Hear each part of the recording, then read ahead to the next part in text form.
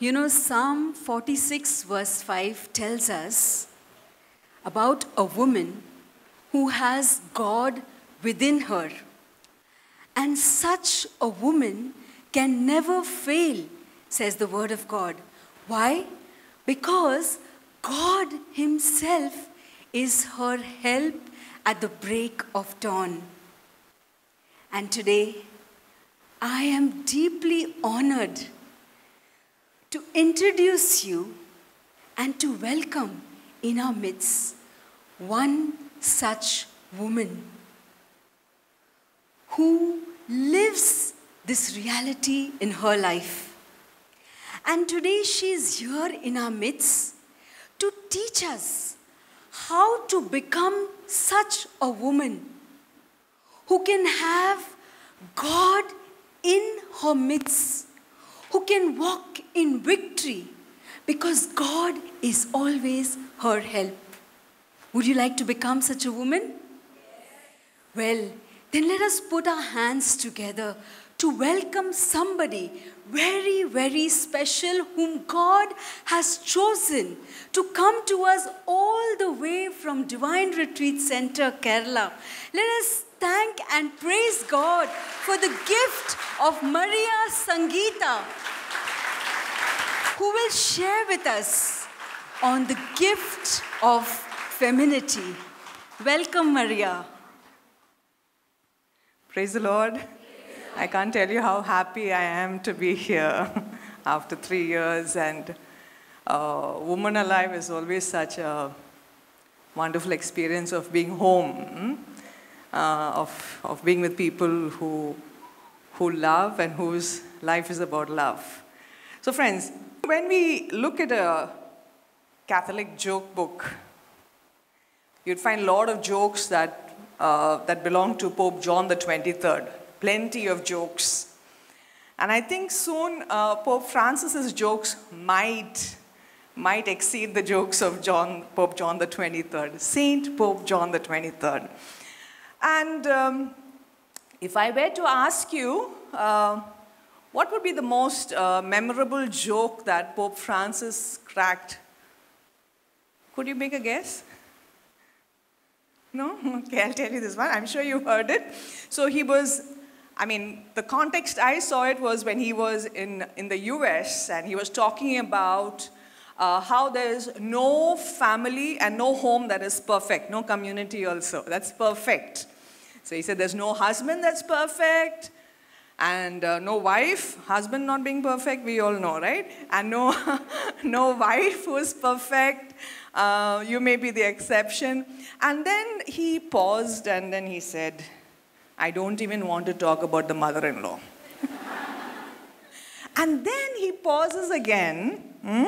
He's got a lot of guts. He says, I don't have any mother-in-law. And then he says, but I wrestle with the devil often, so I know about it. And all the daughters-in-law are laughing, okay?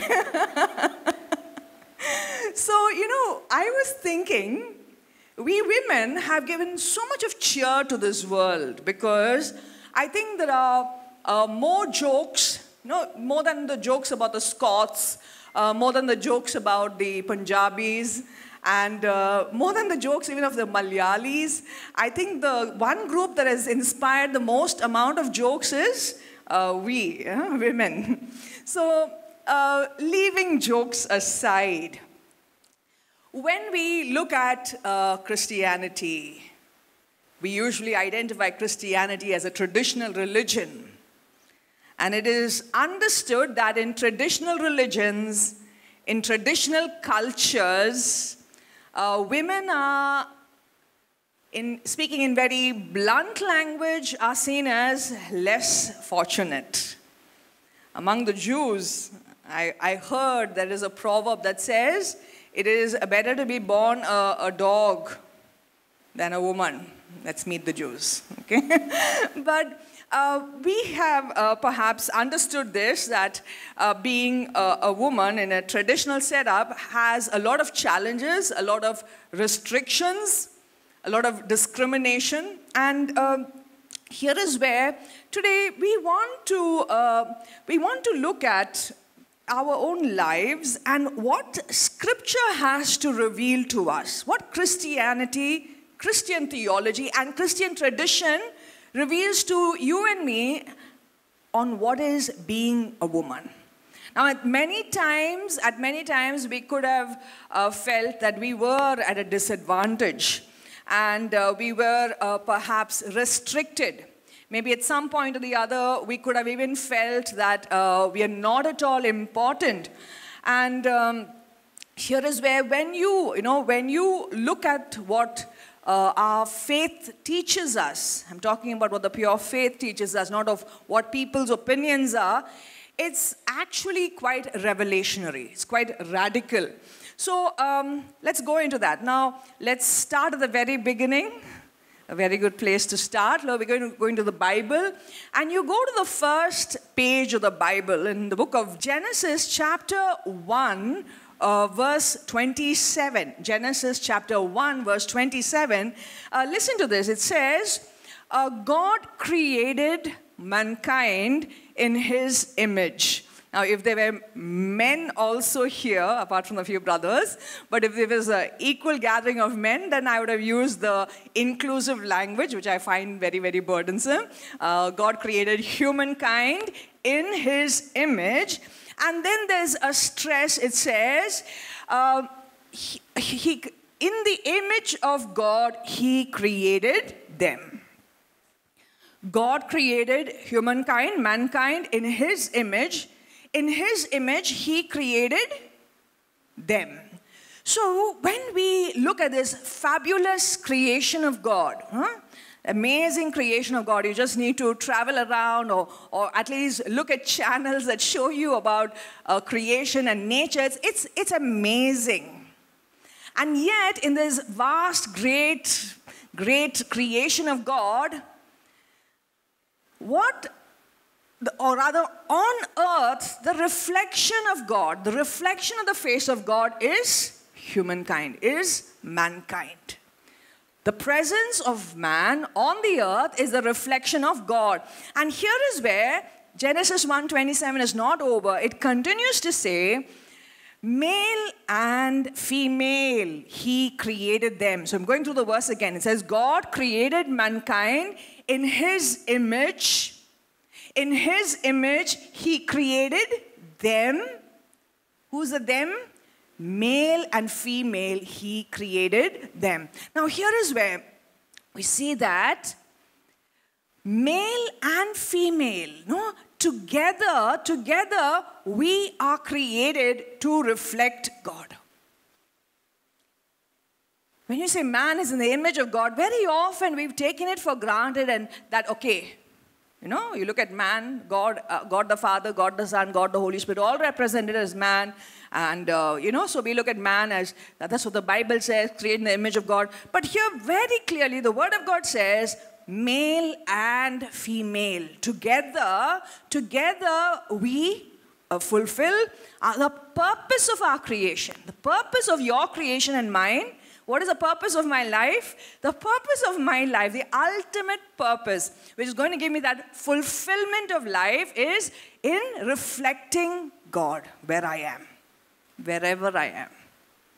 Now, it is very interesting. Now, this is where you must listen. It's very interesting that the very first mention, the very first attribute of our human nature, the very first attribute of even our divine nature, because we all have a divine nature, is our gender. The first thing about us, the first teaching that God gives you and me about what is human nature, the human nature that is, in fact, a divine nature, is our gender. Now, that's what I would call as, for me, it was mind-boggling, because until that time, see, when we, maybe that's one reason why when a baby is born, the first thing they say is, I have a healthy baby girl or baby boy. There's perhaps some inborn wisdom in that. Now, when we look at gender and sexuality, femininity, when we look at femininity, we realize from this scripture, you and I must realize from the scripture that my gender, my sexuality, my feminine traits is not something dispensable. It's not something despicable. It's not something unspiritual. It's not something being frivolous, or it's not being unholy. It's not something of this earth that must disappear. The fact is this, it is through my femininity, it is through your femininity that we will fulfill our mission. Our mission of reflecting God on this earth. Your mission in your home, in your workplace, in this city, in this world happens through living out my femininity. Now, what is this? So what is this femininity? The femininity that through which I'm supposed to live out my mission. Let me make a little confession. Apologies to the organizer. So when I saw this topic, femininity, I was seeing stars. I thought, my goodness, what is this now? Because I just didn't have a clue. And I'm thinking, how does Anastasia get this?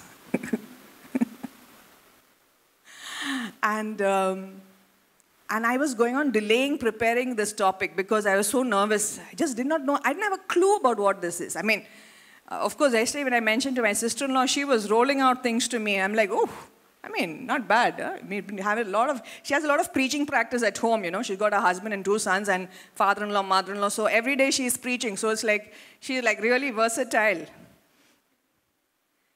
But when I saw it, I was going on procrastinating because it was looking absolutely like beyond my understanding. And when I sat to, and when I had to sit to go through it, I was so amazed. I began seeing stars again. And so what you hear now from me is as new as it is to me. It's as life-giving, I pray, as it has been to me. And so when we look at femininity, what is femininity? You know, for me, I have 2 elder brothers. And I grew up only with boys. And so being a girl was, to some extent, a way of getting some perks and privileges. So because I'm a girl, you know, I can't do all the hard work.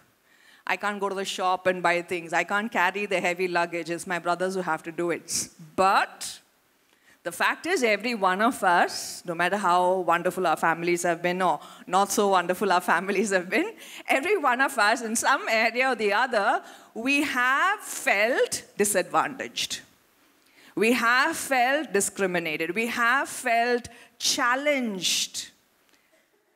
At some point of time, though you're living in Mumbai, a wonderful city, and you have great inspirations here and all that, at some point of time, we could have thought, if I was a man, I would not have needed to do this, right? If I was a man, imagine I'm in Kerala. So there were times, if I was a man, I would have just walked out at 10 o'clock and gone and got myself a cup of coffee. I can make the cup of coffee in the room, but you know. So there are times when we felt challenged, when we felt, okay, being a woman was difficult. And I came across a very interesting piece of news that female hummingbirds, you know, hummingbirds, a tiny thing which, female hummingbirds masquerade as males to avoid harassment.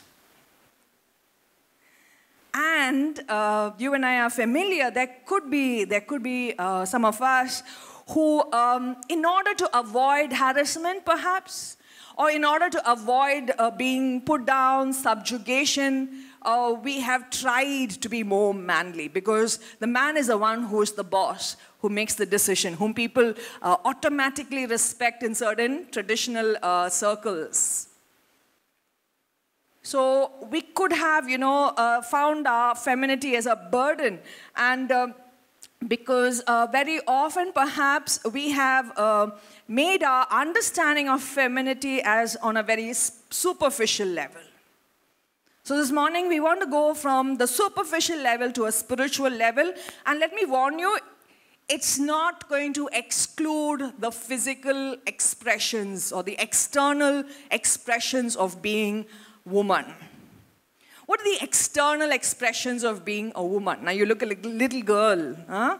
Now, not all little girls are like this, but you look at like a little girl who, is longing to apply the lipstick and the blush that she sees her mother applying.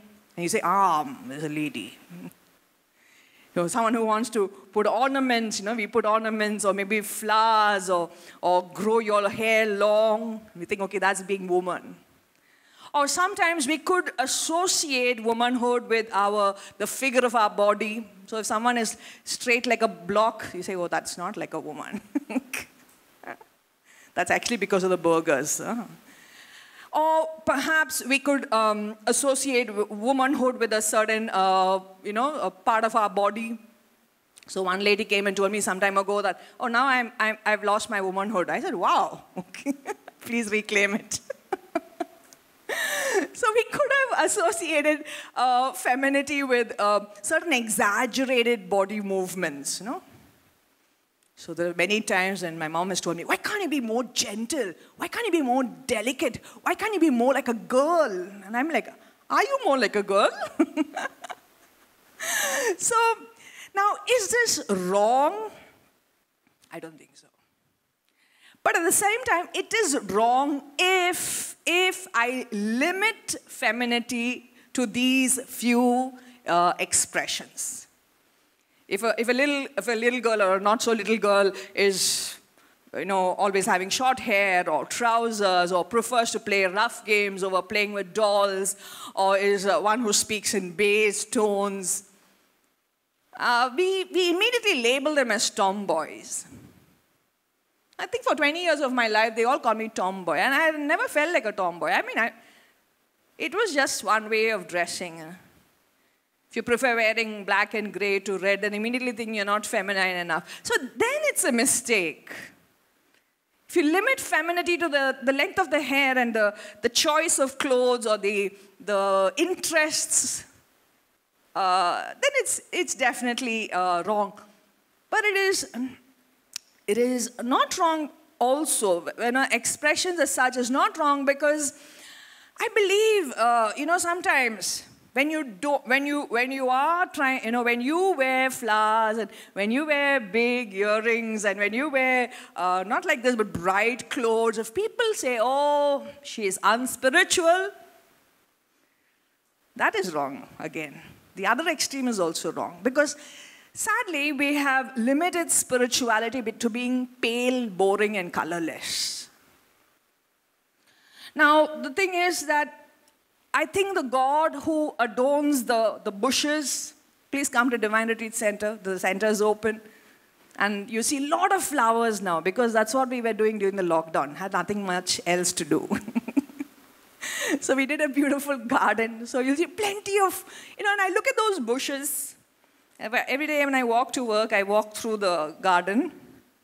And you see a lot of green, boring green, and then you see some bright red, really bright red flowers. And I'm like, where does God get these ideas from?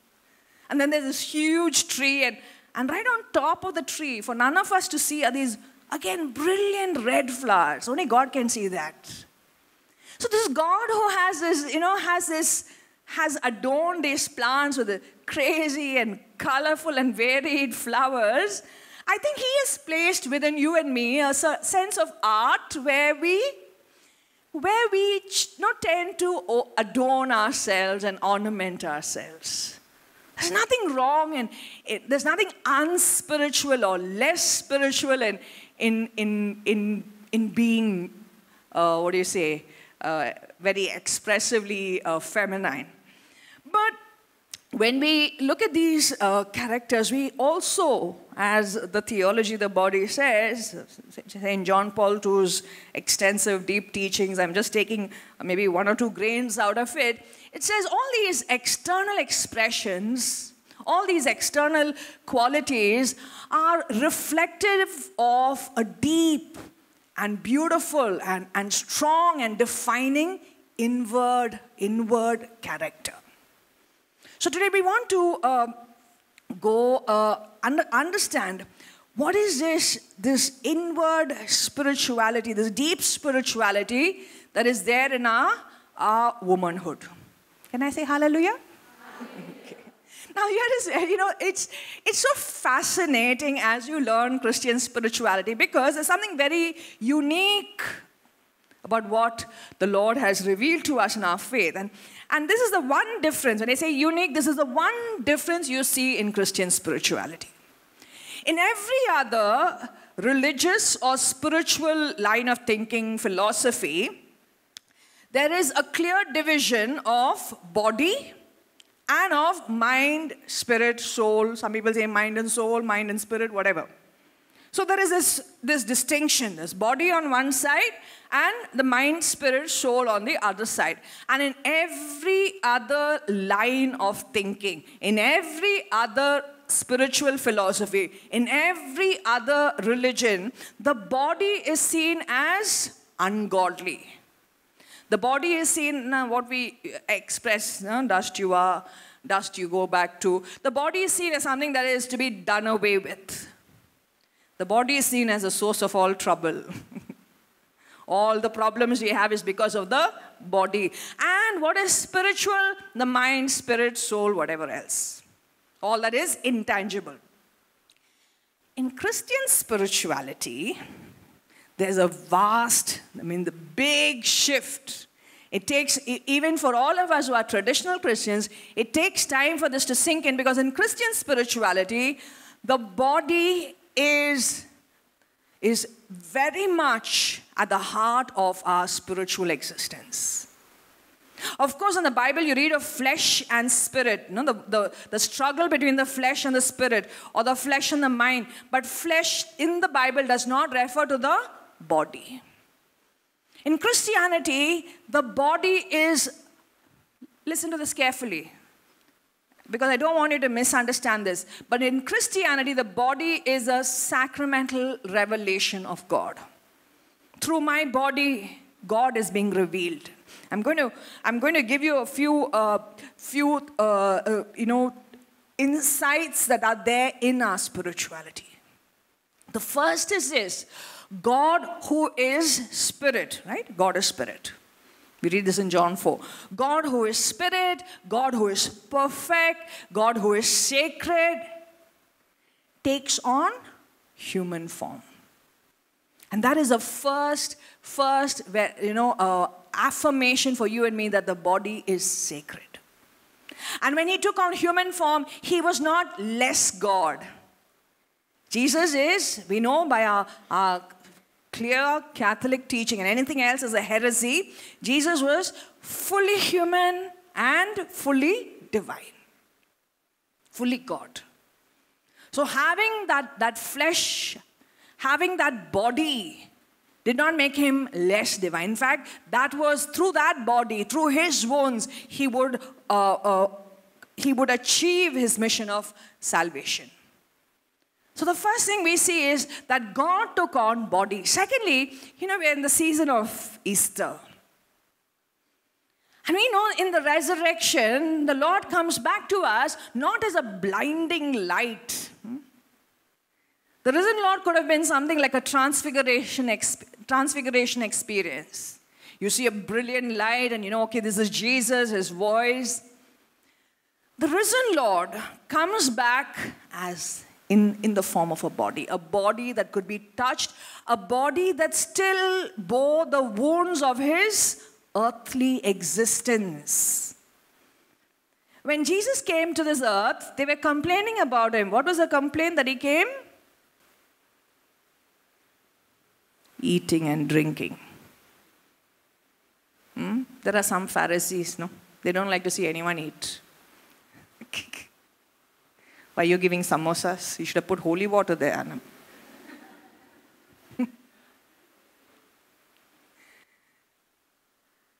Now they complained about him that he came eating and drinking. But guess what? The risen Lord, what is the first thing he does? Get me some fish. He shares a meal. Thirdly, he continues to want to be in our midst. How? Through a physical presence. That means he wants us to touch him. He's telling us of the sacredness of touch. Did you touch your children today? Did you touch your husband today? Did you touch your parents when you visited them last? Next, we look at the assumption. Mother Mary was Mother of God, and there could have been many ways in which we could have honored her. But the church insists that she was taken up, body and soul.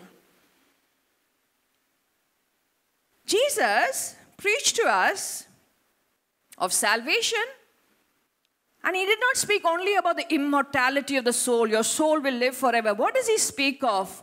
When he spoke of the passion, when he spoke of salvation, he spoke of the resurrection of the first, one of the first elements of our creed, the resurrection of the body. And now we're coming to the crux of what it, even if you try to make this very abstract and don't want to listen to it and say, okay, this is about Jesus. You know what the Word of God says? In 1 Corinthians 6:19 says, don't you know that your body is the temple of the Holy Spirit? Look at your body. Not now, in your mind. This body is the temple of the Holy Spirit. Now, what is the temple? The temple is the place where God descends. Temple is a place where God comes in. And guess what? The temple is a place where God makes it his home. And thirdly, the temple is the place where we encounter God. Say hallelujah. Hallelujah. Hallelujah. During lockdown, we could not go to church. Maybe we restrict church to that half an hour, but through the day, imagine, I am carrying the presence of God. I am having the temple of God with me. The temple of God is where I worship Him. And therefore, what does the scripture mean? It means you need to honor your body. Honor your body. Don't despise your body. Take care of it. If you're unhealthy, and you want to eat all those nice, oily, sugary things, beat yourself. But going to the depth of what is honoring the body, we have to go back to that passage in 1 Corinthians 6.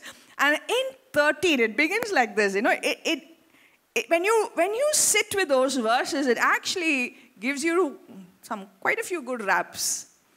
You know what it says? The body. When I'm saying body, think of your body. It says, the Lord is for the body. And the body is for the Lord.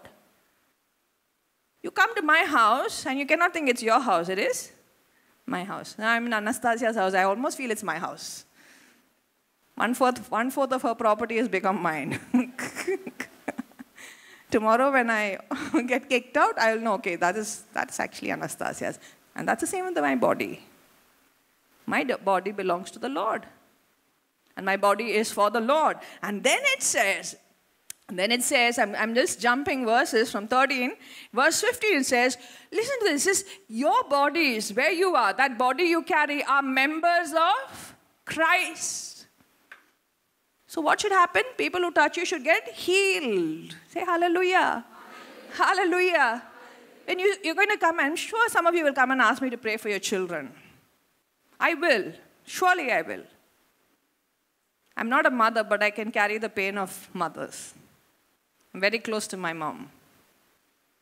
But your body, the next time you place your hand on your child, place your hand on your child to pray over him or her. And know this, that your body is a member of Christ. And if Christ touches your child,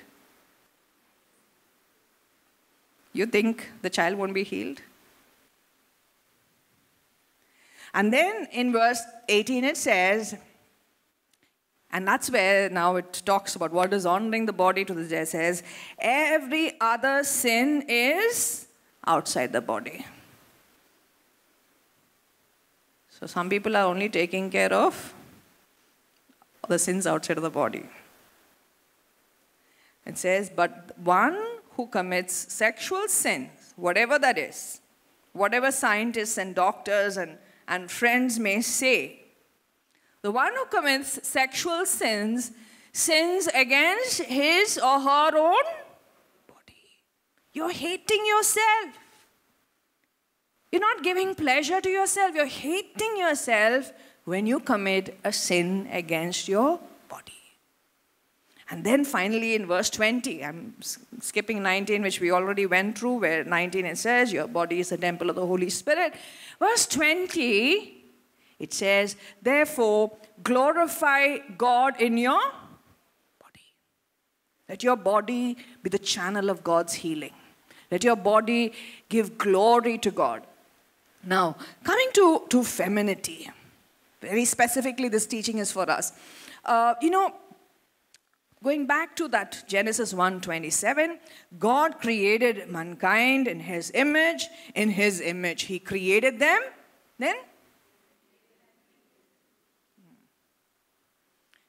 And then?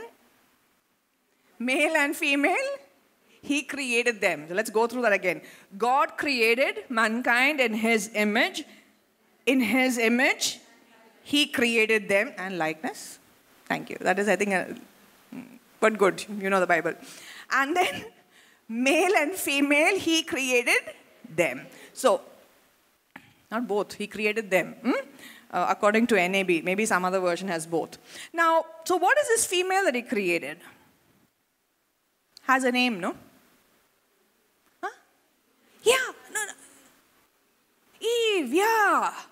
So male and female, he created them. And then what happened to Eve is, she lost her femininity. She didn't go for a uterus removal. She lost her femininity. She lost her Evehood. And so, we want to see who is the new Eve. Right from the 3rd century, right from the earliest years. They present it for us because Eve fell. She's no more a model for us.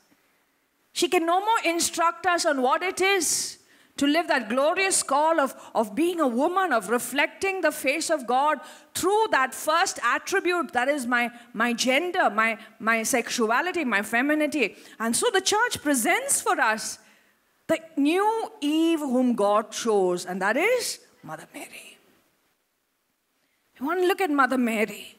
We want to look at her. And here is where we see through Mother Mary, and I'm taking a few things from the scripture, from theology of the body, we see there are few attributes to what it is to being feminine. Now let's understand this. You cannot dispense that call. You and I cannot ever stop being woman. Why? Because it is a sacred mission.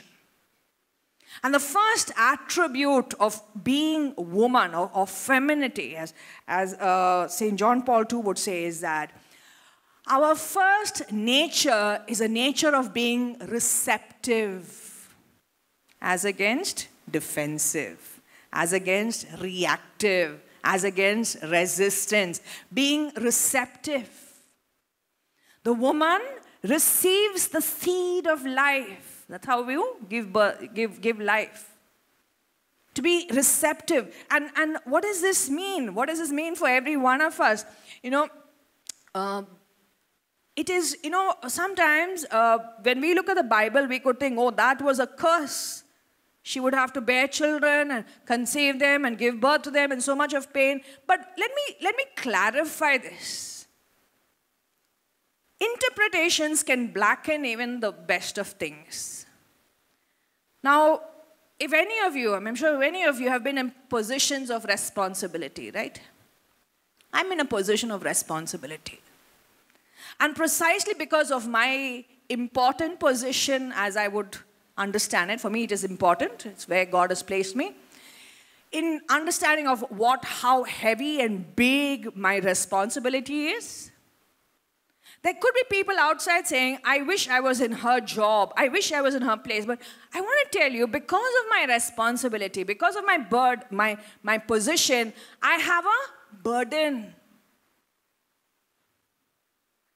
Maybe 20 years ago, I was not in this particular position, and I had a more carefree life. But for me today, to take a day off is difficult. For me today, I don't have a Sunday free. I know you'll tell me, keep the Sunday holy. I'm keeping it very holy.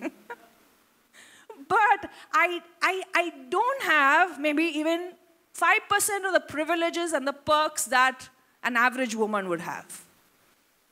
But I'm happy about it. I'm so grateful. I'm so fulfilled. And if you are a mother, don't go and tell your child, do you know how much I suffered for you? 9 months, how much I went through? I couldn't eat, I couldn't stand, I couldn't bend. And do you know what pain it is? They say, no, labor pain. Oh, I see some posts about how extraordinarily, how extraordinarily the suffering of labor pain is. We don't want to discount it, but that's the privilege. Don't ever think that you're going to get any privilege or position or responsibility if you're not willing to bear the burden of it, right? So much of burden, so much of pain. But it comes with the title. If you are honored to be a mother, you must know that honor is not cheap because you have paid a price, and till you die, you'll pay a price for it. Yeah, so we see that, so life-giving is, yes, about childbearing, but what about us, the consecrated sisters, or me, single for Christ, or some of you who perhaps are beyond the age of childbearing? So what does it mean for us? Do I not have a life-giving mission? Guess what? A life-giving mission, yeah, one fragment of it is giving birth to child, but you and I, whether we are childbearing or not, you and I, every day, we have, as a woman, I have my expression of my femininity is to be life-giving. And life-giving means the words I speak, the deeds I do, the decisions I make, everything about me should be to nurture others, to build others, to encourage others. Say hallelujah. We should not be people who are destroying others with our words. We cannot carry within us a power of hatred. Hatred kills. We cannot carry within us a power of revenge. Revenge destroys. We cannot carry within us prejudice, pride, and arrogance. We, you and I, in our families, in your family, be it your daughter, your daughter-in-law, son-in-law, mother-in-law, whoever, or who else, in-law, outlaw, whoever, your workplace, my moment by moment, my daily mission, my momently mission is to see how I can build the other. I don't have a child because I'm not married. But I've had a lot of young people working with me over the years, and I'm so grateful for them. Variety of people, but through them, I have lived out my mission of being a woman. Why? Because my mission in each case is, whatever job they do or don't do, ultimately my mission to each one who comes to me is to see that they are healed, that they are launched into life. I may not always be successful. But to the extent that I can, in the place that I can, I need to do that. So the first expression of femininity is to see that from this day, no, you come for a woman alive. You're not coming just for a day out. You must come here to get blessed. Allow the blessing of God to flow through you and to continue to flow through you. Jesus says, a spring of life will constantly flow out of you. See that you live your femininity. Apply the lipstick, apply the blush. Look beautiful so that you can give life. Through your words, especially. Through your heart. Through the way you're beginning to see others. Change your glasses. Third is, how do we give life? The only way of giving life, Scripture says, John 12:24, Jesus says, is through dying, through sacrifice. As a woman, I think right from the earliest years, we are oriented to sacrifice. We are oriented to miss out on things. Jesus says, unless a grain of wheat falls to the ground and dies, it will not bear fruit. But if it falls and dies, it bears 100-fold fruit. Friends, we shouldn't complain about being sacrificing. Sometimes you look at your marriage and you think, I'm taking all the sacrifice. This guy is having a chill life.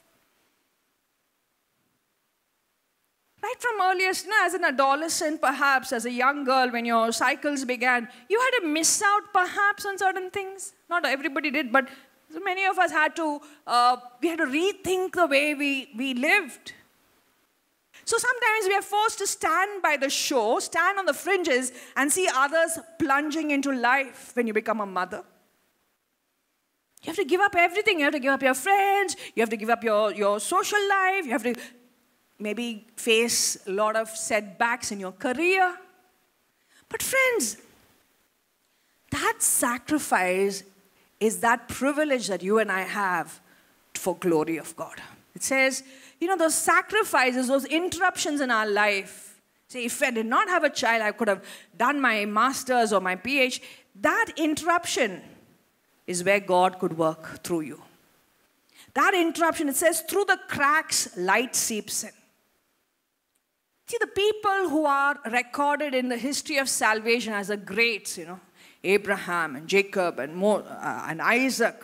Till this day, the Israel nation or the people of faith are known as children of Abraham. What was their mission? They were not political leaders. They were not kings. They were not strategists. They were not successful business people. What were they? Their mission was to father generation after generation in the faith. Say hallelujah. And as mothers and grandmothers, you know what? The propagation of faith, the continuation of life, the continuation of faith is through you. When a boy says he wants to marry a non-Christian girl, I have a little fear, but then I've come to see a lot of non-Christian girls being better Christians than us. But it is through the woman, through the mother, that we receive faith. And here is where we see that in 2 Timothy 1:5, St. Paul is talking to Bishop Timothy. Who is Bishop Timothy? He's a great man of faith. And who is he? He's a disciple of Paul. But what does Paul say? Paul is attributing the faith of Timothy to whom? To the mother and the grandmother of Timothy. And he says, I hope you have that faith. I recall your sincere faith that first lived in your grandmother Lois, in your mother Eunice, and I'm confident. I want to be confident, lives also in you. When we look at the church, we could say, oh, the priest is at the altar. I'm so glad it's a man who's at the altar. Spares us of a lot of trouble, But when you look at the church, look at who's there. The Lord has raised up for very important revelations. Saint Teresa of Lisieux, Saint Teresa of Avila, Saint Catherine of Siena, not even a nun. Saint Faustina, Saint Teresa of Avila, Mary Magdalene, they listened. They were silent, they suffered, and they gave life to the church. Friends, the continuation of life God chose to do through women. You know why? The man may give his name, but in that continuation of life, you and I must give our body, our mind, our soul. We're fully involved in that mission. And when we look at this, we see God has called you and me to be links, to be reconcilers. We're connecting one generation to the next generation of faith. And as mothers, we have a mission to connect God to our family. Hallelujah. We're called to connect one member to the other. And so the mission of being a woman, the vocation of being a woman, the femininity, the call of femininity is about being reconcilers and not dividers. Today we need to check our hearts. We need to check our relationships. Am I bringing my family together? Or have I brought division? Let's give the Lord a mighty hand of praise for that beautiful insight Maria shared with us, showing us the purpose of our lives, not just going to work or doing the mundane things of life, but purpose of our life is to reflect God, to be life-giving to each other and to our families. Amen.